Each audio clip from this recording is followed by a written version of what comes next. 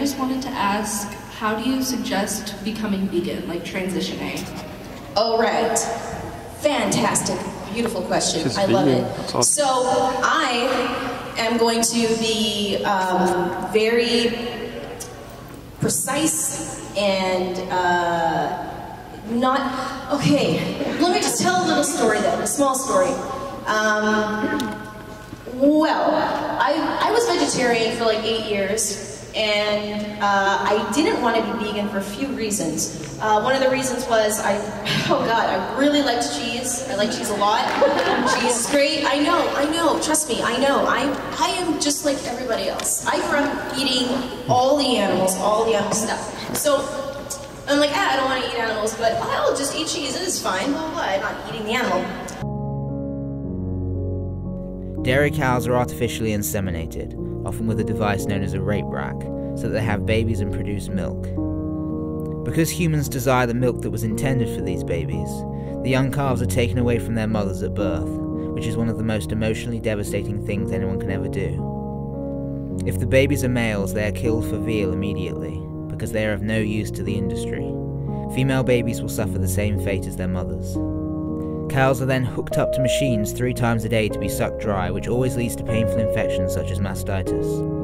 As a result of this, dairy contains large amounts of pus, or somatic cells. After repeating the cycle of impregnation and milking, dairy cows become worn out and unable to produce profitable quantities of milk. Cows can normally live to be over 20 years old, but spent dairy cows are often killed at around 4 to 5 years old. Fortunately, there are many non-dairy alternatives, so there is no need to contribute to the dairy industry.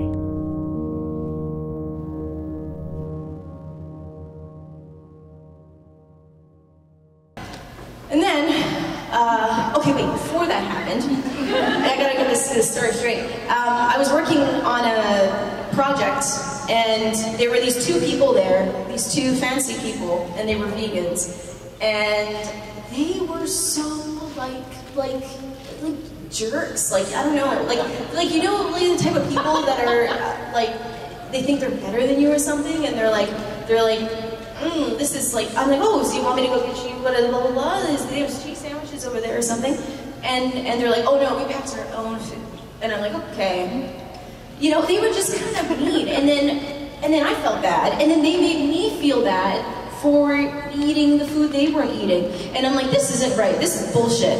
You shouldn't make me feel bad. But then what I realized much later on, actually, okay, there's something that happened before that. Jumping around. This is my brain. This is your brain on Catherine. It's scattered. What happened before that was, this is a sad story. I'm going to keep it really short and succinct. Yep, got my words. And so basically, I was watching this video online, and it was a video of the fur trade. And I mean, I hadn't worn fur in ever, a long time, or any sort of skin stuff. And it was a farm in China, and the method that they took the skin from I think it was mink or fox or something, like just watching that, man, it was bad. It was bad. It was, I mean, okay, I'm gonna go right through it like a band-aid, but basically it was still alive. They just cut it and they ripped the skin off, and it's just skinless on the ground. So that made me really upset, and I'm like, I mean, and something clicked in me. Something clicked, and I'm like, wait a minute, I don't want to be a part of that. I don't, that's not fair. I like animals, I love animals. I'm gonna cry just talking about it. And so, in my mind, I'm like, I know I don't wear fur or animals or those things, but it doesn't matter, because at the end of the day, what I realized was that an animal is an animal. I'm an animal. A fucking pig is an animal. A pig, interestingly, pigs can play video games better than chimpanzees. People don't know these things. And they're smarter than dogs. Pigs are like as smart as a 3-year-old. This is a scientific fact. I'm a vegan, but the reason that I kind of started this was because I had a fish that was highly intelligent. When I would come through the door, and I'm also highly stoned, but I would come through the door and this blowfish would go to the side and get excited, and I would, you know, like my pig, my animals are very food oriented, so the love comes from the food giving, and I would always go give him his shrimps and all that stuff, and he really knew who I was. He really got excited when I was home, and like one day... Cannibal fish. And one day, yes, and one day I ran into, you know, I went to a sushi restaurant with a few of my friends, and they were serving blowfish, and I thought, you know, this is an intelligent animal, and having a pig, my pig is extremely more intelligent. My dogs still poop on the floor, and they're all like 10. I've never had a pig accident, which I'm happy, because I don't really want to pick up pig poop, but it's actually better than dog poop. Erica, let's see if we can get Let's give it a whirl. a pig to go down for a belly rub. It's the best. Oh boy! Oh, they love a belly rub. Look at that. What a pig. Welcome to the Garden of Vegan, everybody. This is Matilda. This is how pigs are supposed to be living. Relaxing and chilling. In fact, Snoring. snoring too. Most people don't realize they're a lot like dogs. So they like ear rubs. Oh, isn't that good, Matilda? Yeah. Oh, and she's turning over for me, everybody. How dare anybody hurt her? Look at this face. She says, can I get a belly rub just like my doggy Doyle? She said, oh yeah, rub my belly, please. What's going on, Matilda? I was going to lay on you. Are you saying I should have did it already? What's going on, sweet girl?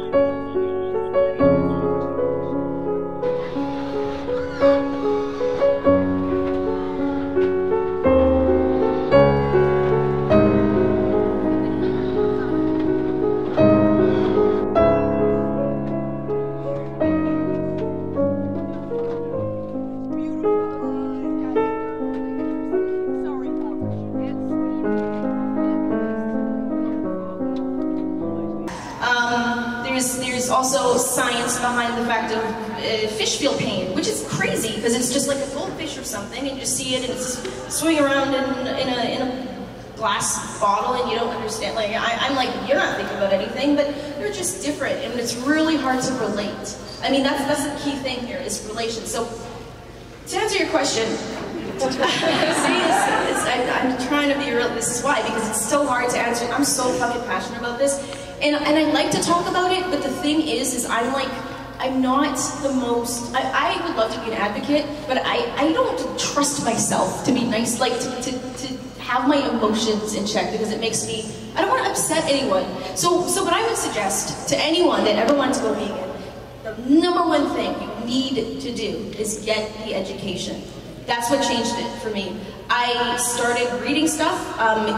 I'm really gonna make a shout out. You guys, everyone has YouTube. There's this YouTube channel called That Vegan Couple, and they are amazing. They will teach you everything. And what I love about it is it's all scientific fact. It's based in that. So I mean, they go over something called a meta-analysis, where they take a bunch of studies that are not.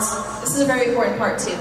You need non-biased science. Because what happens is these industries, the meat, the dairy, the egg industry, they pay scientists to do studies and experiments to get the answers that they want.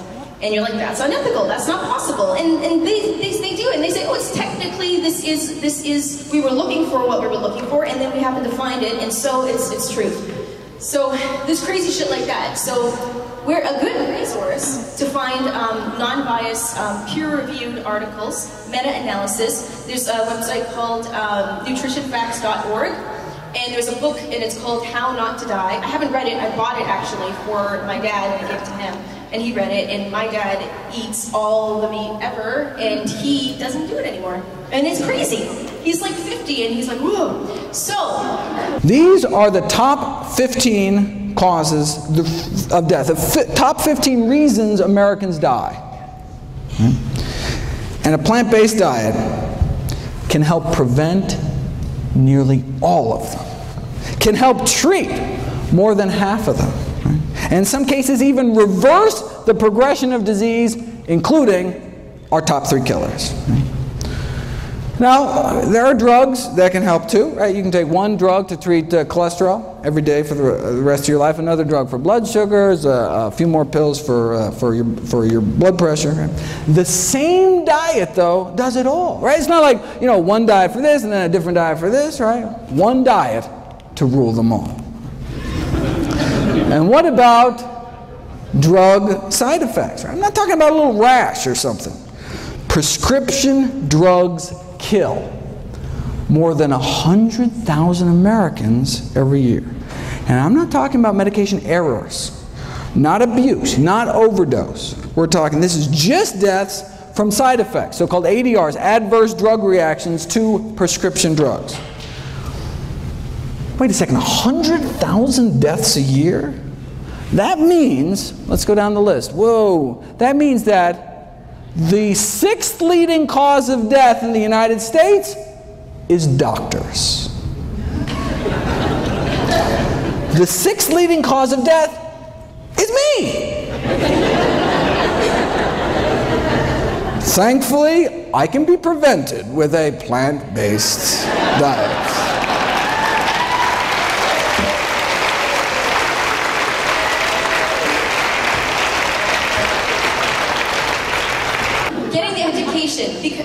Getting the education, but honestly, I think that the main thing is ethical connection.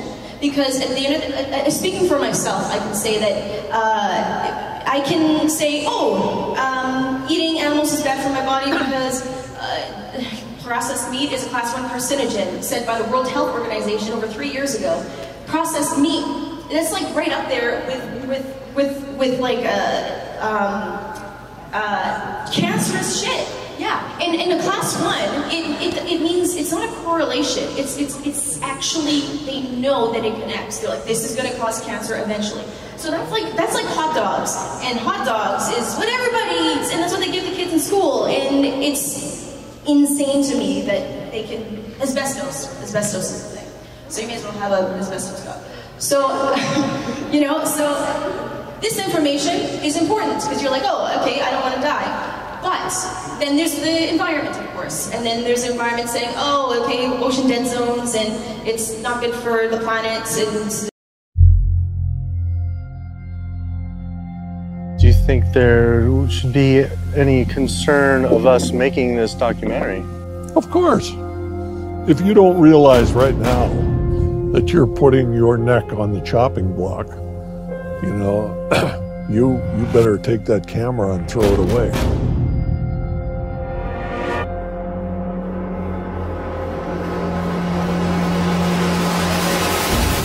It's an environmental disaster that's being ignored by the very people who should be championing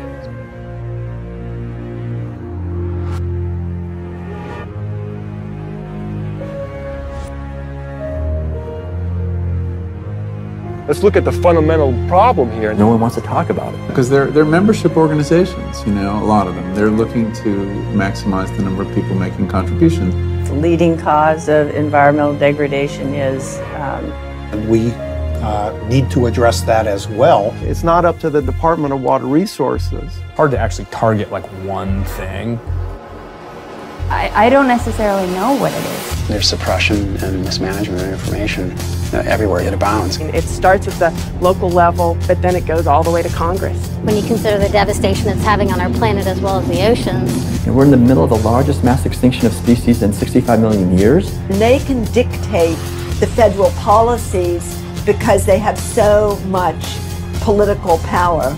And one of the largest industries on the planet with the biggest environmental impact, trying to keep us in the dark about how it's operating. That's the one thing no one talks about. You know, everybody goes around that. Unfortunately, we are no longer able to fund your film project.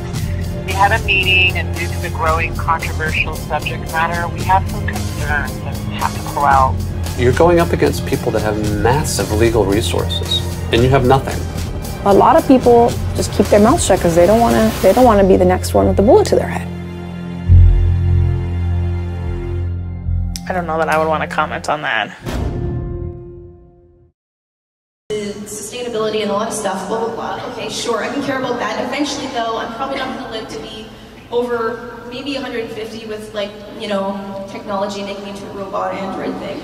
But beyond that, I don't connect with the planet as much because I'm not going to be on it forever. But it's the ethical connections, looking into an animal's eyes and just understanding that it's a living, breathing, sentient, caring, feeling thing, feels pain, and it does feel love. Like, I look at my dog and my cat sometimes is a little bastard, but actually, so is my dog, actually. But, you know, you can tell that I can tell that they love me, and so I just don't differentiate between species. Like, why?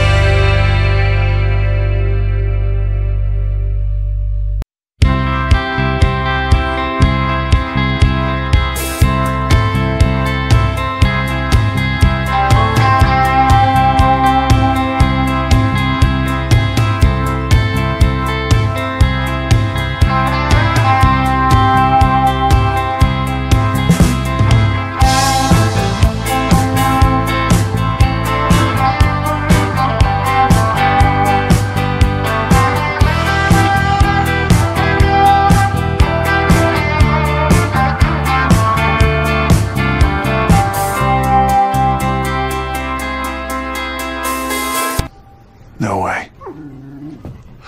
Bones! Hey, come here. Hey. Bones? Yeah. Bones was my dog. Hey. Your dog? Yeah.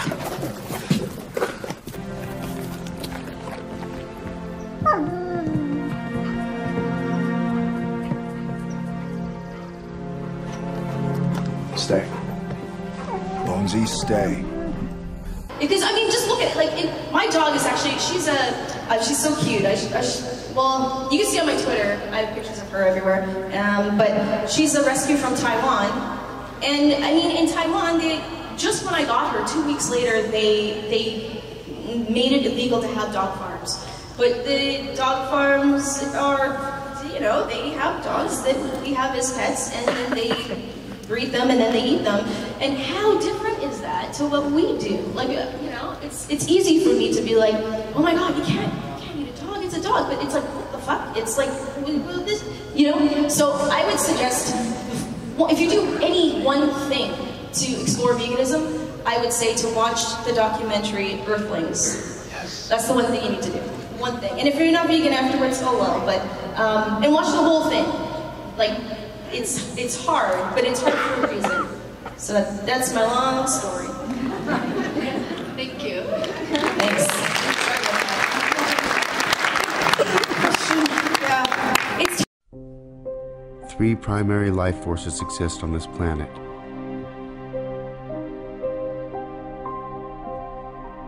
nature,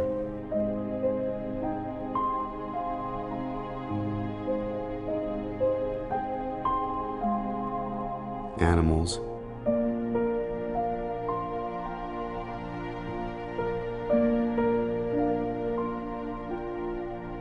and humankind.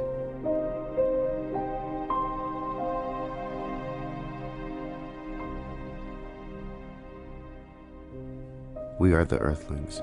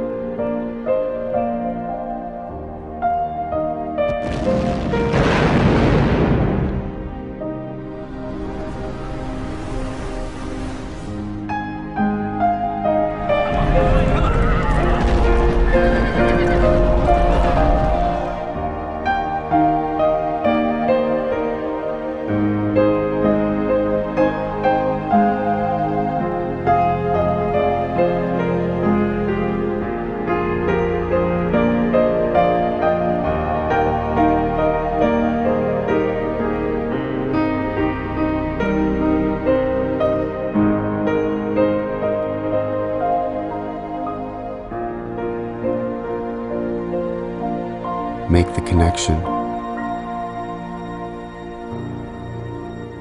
Earthlings.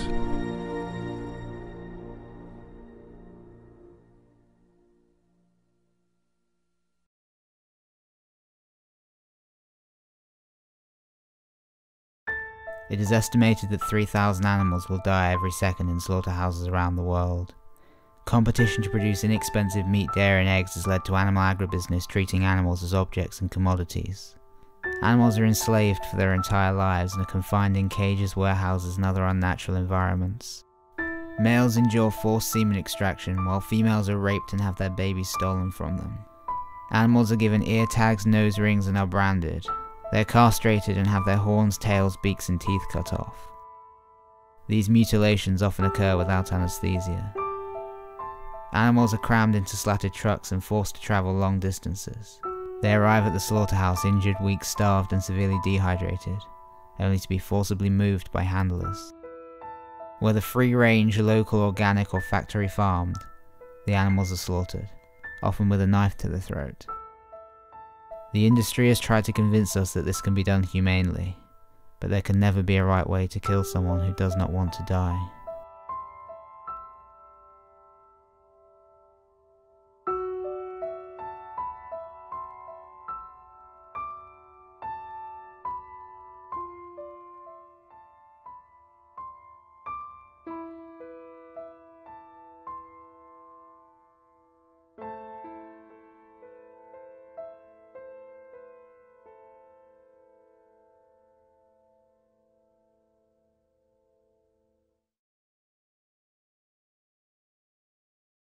How many of you have ever seen the movie The Matrix? All right, so maybe more than half of us. All right, for those who haven't seen the movie The Matrix, there's a scene in the very beginning of the film where the main character is presented with two pills, one blue and one red, and he has to make a choice. If he chooses the blue pill, he'll fall asleep, and when he wakes up, everything will be exactly the way it's always been. If he chooses the red pill, he'll finally learn the truth. And I'm here today to give you that red pill. But let me make this very clear to you. I'm not here to tell you what to do. I'm not here to tell you how to think, how to feel, and I'm certainly not here to tell you what to eat. I'm simply here to provide you with information. Now what you do with that information is solely up to you. So what does the matrix look like? Let me show you. Now, despite what you might be thinking, these two circles are not equal. I repeat, these two circles are not equal. One is in fact larger than the other. What I need you to do is determine which one that is. So, please raise your hand if you believe the blue circle is larger than the red. All right. Please raise your hand if you believe the red circle is larger than the blue. All right, very good. Now, before I said anything about these two circles, what was your first instinct? Equal, right? Because they look equal. And the reason why they look equal is because, in fact, they are equal. These two circles are identical. Yet I got just about every one of you to raise your hand and say that they're not. So what do we learn? That you can be manipulated like that to believe in something that goes against your natural instinct. Just imagine as a child you're taught that the blue circle is larger than the red. If you say it enough times, you convince yourself that's the truth. If you're told the lie enough times, it becomes part of your reality. And if enough people are taught that lie, that the blue circle is larger than the red, well, now it becomes part of the culture. And if that culture then passes that misinformation along to the next generation, well, now it becomes tradition.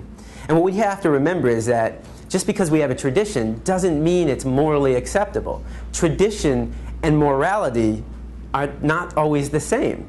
I mean, can you think of any traditions that we once had in the United States of America that we no longer have? That today we think back and that was immoral? Slavery, right? Less than 200 years ago. And that was a tradition. So the traditions we have today doesn't necessarily mean they're morally acceptable. And as we evolve as a culture, so do our traditions. Now, the Matrix is a story. It's a story. When told enough times to enough people, it becomes part of that culture. It becomes the tradition.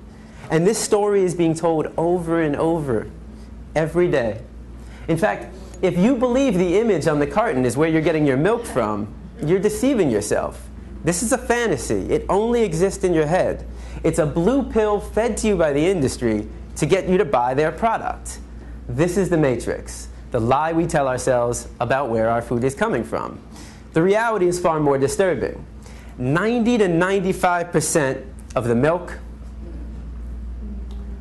the meat, and the eggs that we consume in the United States are coming from these conditions. Now, this is called factory farming. This is where you take thousands of hens, pigs, and cows, you can find them into warehouses.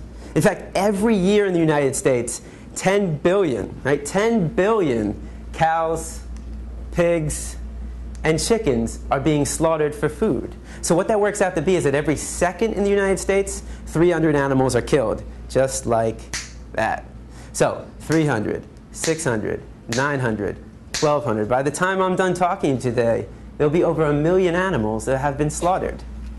And most of us don't even blink an eye. I mean, how is it possible that in the United States of America we can slaughter 300 animals every second and not question that? Because of the story we've been told. The story justifies the action. If you say it enough times, you actually convince yourself that's the truth. How many of you were taught as a child you need to eat meat to get protein? I mean, I know I was.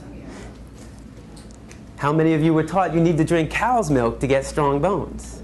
Not dog milk, not chimpanzee milk, not elephant milk, not rhino milk, not hippo milk, not tiger milk, not lion milk, not giraffe milk, not elephant milk. Did I say that already? I think you get the point. Not even our own mother's milk, but we need to drink cow's milk to get strong bones.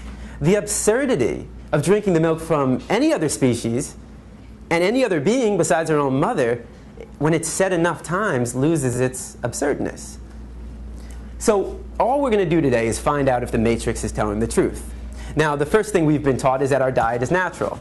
You know, we eat meat, dairy, and eggs, so therefore it must be natural. So let's find out. Now, you have two images on the wall. All right, again, remember the Rorschach test. You have two images on the wall. I want you to tell me all the thoughts that come to mind when you see the image on the left. And don't be afraid to scream out. Nobody's going to get sent to the principal. What do you see? Fresh, yum, sweet, right? If I came into the room with a basket of strawberries that looked just like that, organic, and I put him on the chair right here, now what would be your thoughts? Okay, same thoughts. What would you think if one of us got up and started chewing on the strawberries? maybe we'd want to join in. If I come into the room with a basket of strawberries, how many of your mouth starts to salivate? Your mouth starts to water? If I take a strawberry and I put it under your nose, what do you smell? If I take a knife and I slice that strawberry in half and put that under your nose, now what do you smell? Notice how all the sensations remain the same. You see a strawberry and it looks like a strawberry. You smell a strawberry and it smells like a strawberry. And you take a bite out of a strawberry and surprise, surprise, it tastes like a strawberry. Exactly, it's a strawberry. But what thoughts come to mind when you see the image on the right? Cute. It's kind of a rigged audience. You're in a vegan restaurant. But when I go to a classroom, half the response, you'll get half the kids who say, oh, cute. Animal, pig, Wilbur, babe. So half the class will see an animal, and the other half of the class will see bacon, sausage, ham, pig, sweet pork, and hot dog. They'll see a food. It's one or the other. You're either seeing an animal or you're seeing food. Now, what would happen if I took one of the pigs living, brought him into the room right here, and put him right in front of you? Does that change it? Now what do we see? And I mean, what would we think if one of us got up and started chewing on the pig? Not very normal. If I come into the room with a pig under my arm, how many of your mouth starts to salivate? Right? If I take a pig and I put it under your nose, what do you smell? You smell a pig. Just like if I took a dog and put it under your nose, you smell a dog. A cat, you smell a cat. If I took a knife and I sliced that pig in half and put that under your nose, now what do you smell? You smell the stench of death. You smell a rotting corpse, bacteria, decomposing flesh. You see, there's a process involved, and I'm here today to show you that process of how you convert this animal into this product. Why should it be kept a secret? Why should we not know what we're participating in and what we're putting in our body? Now, let's make the situation slightly more realistic. If I were to put a pig on this side of the room living and a butcher's knife on the side of that room, I mean, how many people would be willing to pick up the knife and take the life of that animal? It's very rare, right? And if somebody did that, that's all right, but how many people in this room would try to stop that person from doing that? Right? Would we try that? Of course. That's compassion. I mean, that is the greatest quality of the human race. There's no other species on this planet that has that level of compassion to extend to all living beings. But if you would stop somebody from killing a pig in front of you and then go home and have this for breakfast, well, that's called hypocrisy. Just because it comes in a nice, neat package all dressed up in your supermarket, just because you didn't take the knife and shove it through their jugular, just because you didn't get blood on your clothes, and just because you didn't hear their screams doesn't mean you didn't participate in the killing. Every time we buy this product, we are supporting somebody else doing what we ourselves wouldn't want to do, what we ourselves wouldn't want to see, and what we ourselves wouldn't want to hear. Now, if you still see bacon, sausage, and ham when I bring a pig into the room, what happens when I change it to... Oh, one sec. I'm supposed to not... There we go. All right. Oh, right. It's the common response. No, I've never heard anybody say yum. Nobody ever sees dog feet, hot dog. So why not? Why don't we see a food? Well, we've been accustomed to view this animal as our pet. I mean, how many of you have a dog or a cat, right? How many of you have a pig? Not so much. All right, so, but there are other cultures. There are other cultures. Again, the cultural story for us is this is your pet. In another culture, certain parts of the world, they eat cats and dogs. That's their culture. That's their story they've been told. And how do we feel about that? A lot of people think it's disgusting, right? I imagine every one of you probably thinks it's disgusting to eat a dog. Why would it be disgusting to eat this animal and not disgusting to eat this animal? Why would it be wrong to eat this animal and right to eat this animal? And most importantly, why would it be wrong to kill this animal and right to kill this animal? Culture. It's culture. It's the story. It's the matrix that we've been told. One culture sees this as a pet, this is a food. Another culture might see this as a pet, and this as a food. Another culture might see them both as food. Certain parts of India, the cow is sacred. They would never think about eating a cow in certain parts of India. Is that wrong? Is that unnatural? That's just the story they've been told. But culture is just a story. That's all it is. It's just make-believe. What I'm concerned with is what is natural to the human species. Because every culture has a different story. But you take somebody from Asia, Africa, South America, North America, Europe, and we're all the same species. We're all human beings. So let's take a 3-year-old from any country in the world, and you put that 3-year-old in a room, and you line up 5 animals in front of that 3-year-old. A pig, a dog, a cow, a cat, and a chicken. Do you think the 3-year-old is going to know which one to eat and which one to pet? What's the 3-year-old most likely going to do, or try to do? play with them all. It's going to try to play with them all. The 3-year-old has to be taught, no, no, no, no. Don't play with him. Eat him. Play with him. Pet him. That's what we were taught. We didn't choose our diet. Our diet is a learned behavior. We were raised to perceive this animal as your pet and this animal as your food. But that's not the natural perception. The natural perception is that they're all of our companions. So our parents chose our diet based upon the cultural story. And if you have children, you base their diet on the cultural story being told, which is the same story.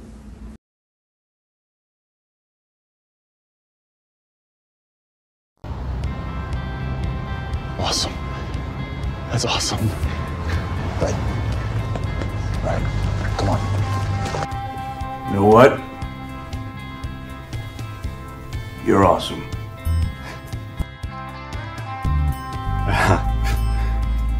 Thanks. You too, I guess.